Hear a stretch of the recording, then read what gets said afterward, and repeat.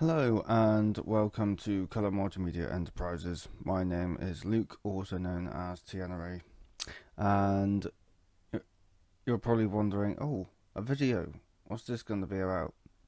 It's not a tutorial, it's going to be about an editor that I've been wanting to develop for quite some time, and this editor is getting along quite well, surprisingly well in fact. I've managed to get quite a lot done in the past 3 days or so. So what I've managed to do is get a fully functional integrated command line, which means that everything done in the standard output and the standard error gets fully parsed either in the console or errors section accordingly. So when you create Haxe projects, so you can go into documents or whatever folder it is. Let's just go into desktop, for example.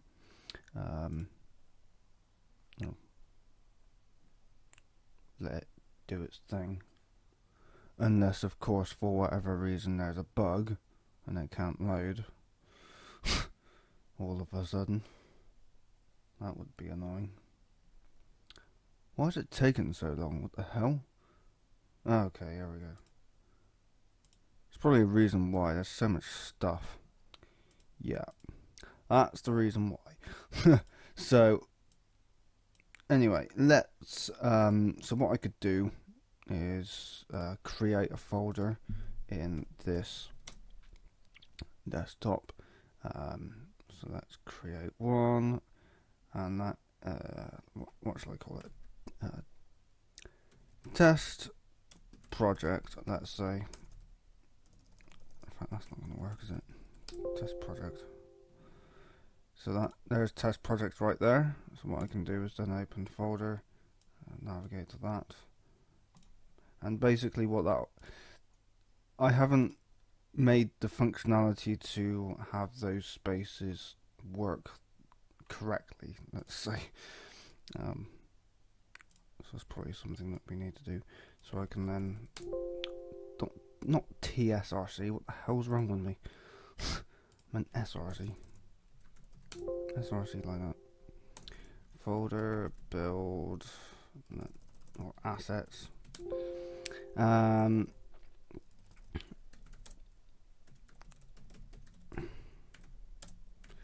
can create a Haxe class like this. And in here I could create a variety of different things that I want to do. So what I could do is, obviously this technically can't be a public function new, this has to be a public static function main, like that. And I could just print something out on the screen. So let's just say running is equal to true. So I'm just going to get this up real quick just to show you exactly how this editor works in its current state. So what I can then do is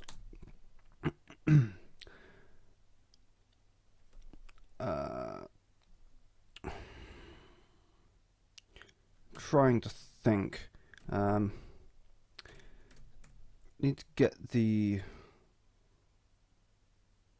std in. Is that how you do it? I can't bloody remember. Let's have a look. Let's have a look.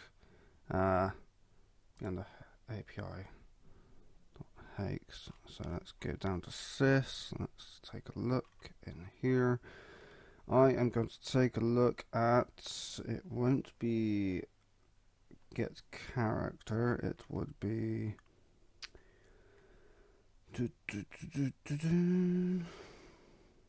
std in. Yeah. I thought it might have been. Okay.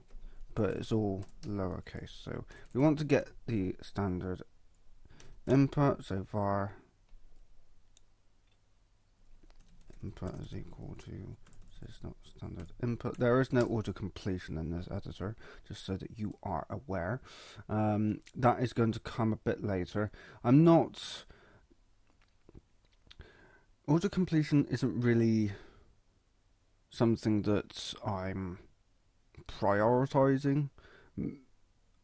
I'll go through the features in a moment. So yeah, we are going to get the input. I want to check to see what that input read string is.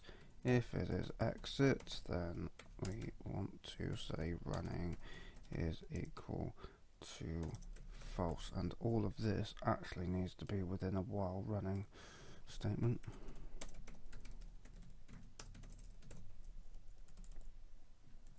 Like that.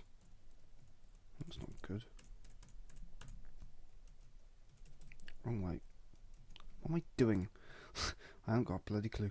Okay, so if we do that, what we can do then is we can go into here. What I will do is I'm going to create a file which is a build file. So there are two different ways in which I can actually build this. I can build it just using a basic command line application, so I could just do -cp which is of course the directory that I want to put it in, -cpp build, that's where it's going to go, and main like that. And what I would then like to do is well, I'm not using any libraries, so I can just enter that. Oh, what's going on? So this is actually a good time for me to actually show you exactly how this works. So now that there are errors, it actually checks to see what the errors are. So what I can do is I can double click and it'll actually go to the line that it's in. So what I'll do is actually close this. If I double click, it actually opens the file and goes to the line. It moves the correct to the line that you are on. So let's see, input.read string. String should be int for function argument len. That's length. What? Input.read. I'm obviously doing this wrong. Input. Let's have a look. Should be read string. Oh. Perhaps I shouldn't be using that. Okay, fair enough. read line. Let's do read line. That's exit. Save that, and then we go back to console,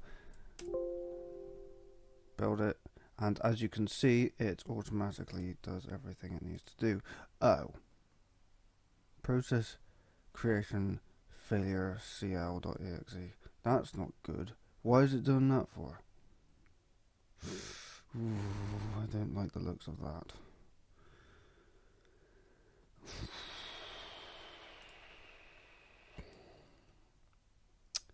For the time being, I'll just do -nico build slash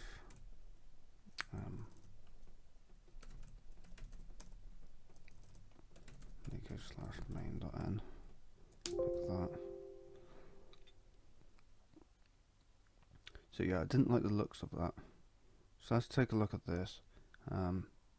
Hopefully this will work.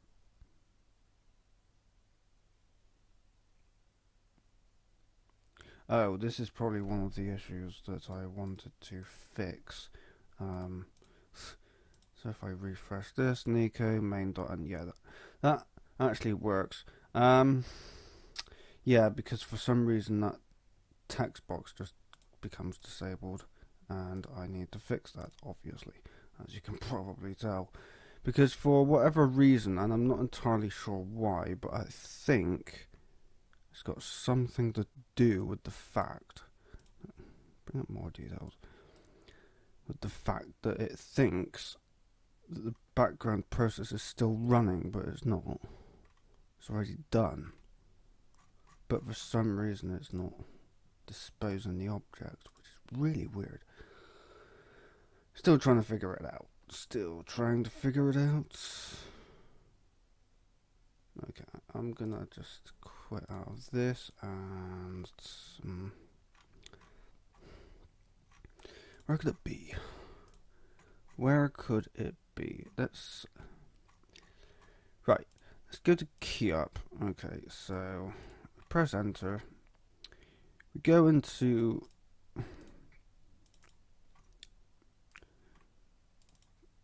current folder is not equal to that, so we say if that starts with that, then do that. Current folder is not empty, then we start the build because that assumes that we're building. So start build, that should really be called execute command, but that will have to do for the time being. I'm not going to mess about with that for the time being. So let's take a look in here. So that's all fine. Get the command process, we execute that command, we start the process, pass in the process into the process IO manager, read the standard output and error,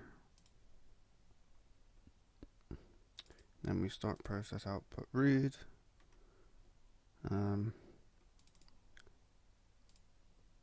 On std out read, on std out error. Let's go to that.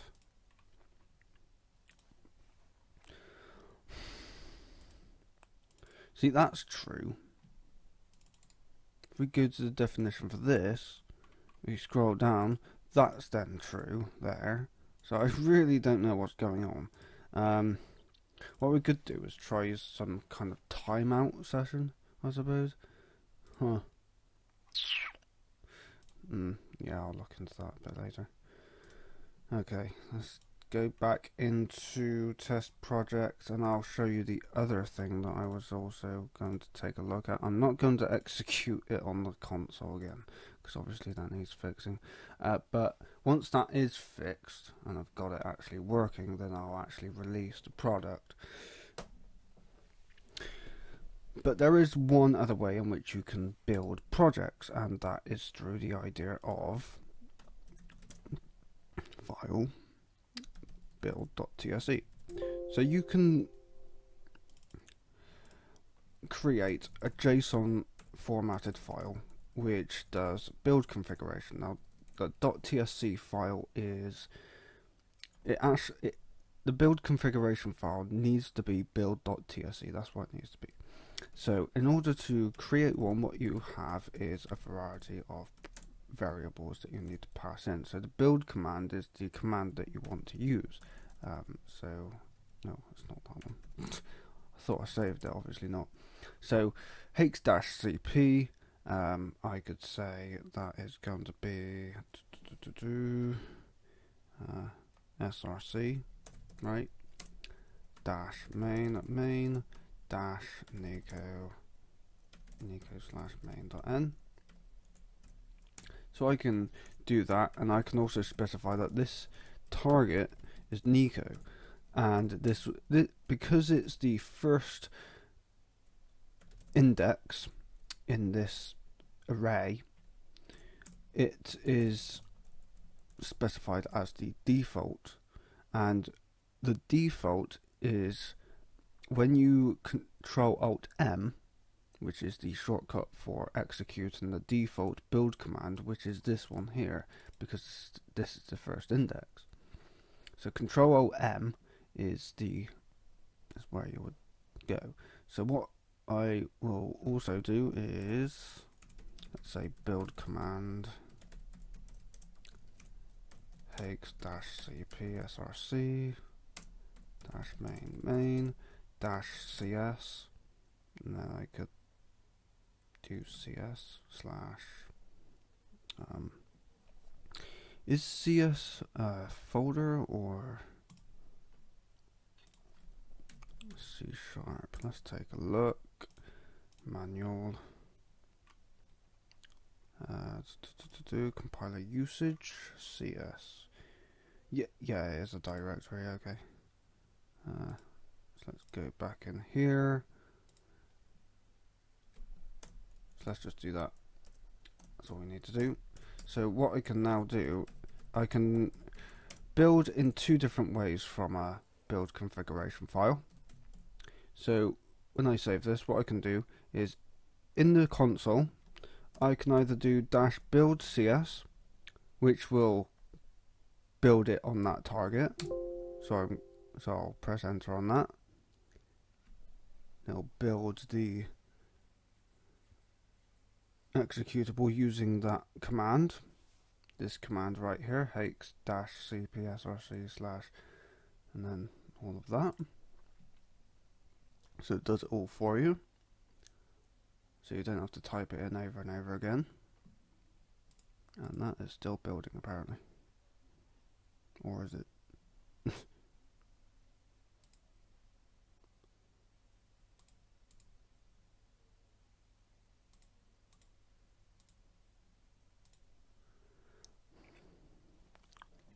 For all we know, it's probably still complaining. No, it's not. Yeah. So again, I need to fix that, as you can probably tell. So I can go back. So if I go back in, open that folder again. As you can tell, this is kind of annoying. But yeah, I will fix that. I will fix that before I release it.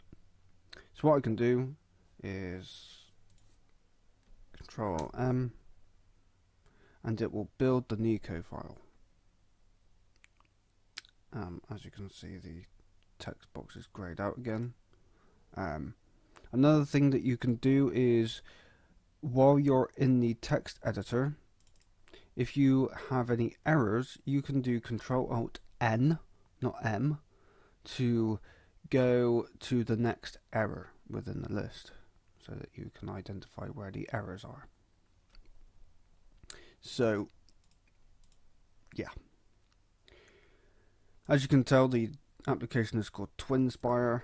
I'm thinking of making it commercial at some point once I've added a lot more features to it. Obviously, in its current state, I'm not going to be selling it.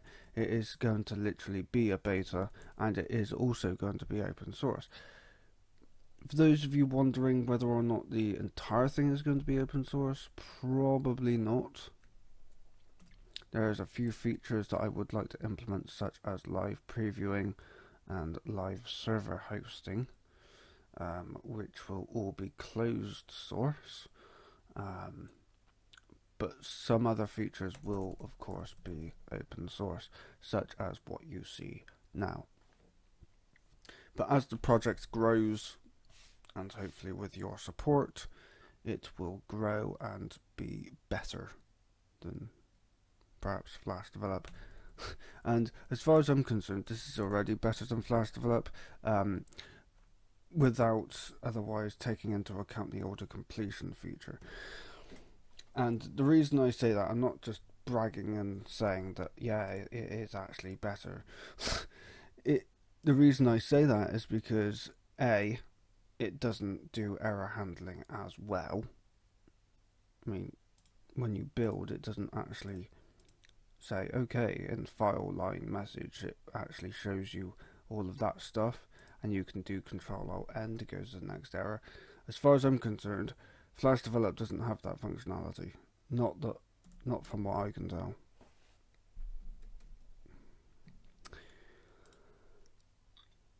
Of course, this could do with cleaning up, just identifying what's folders and what isn't.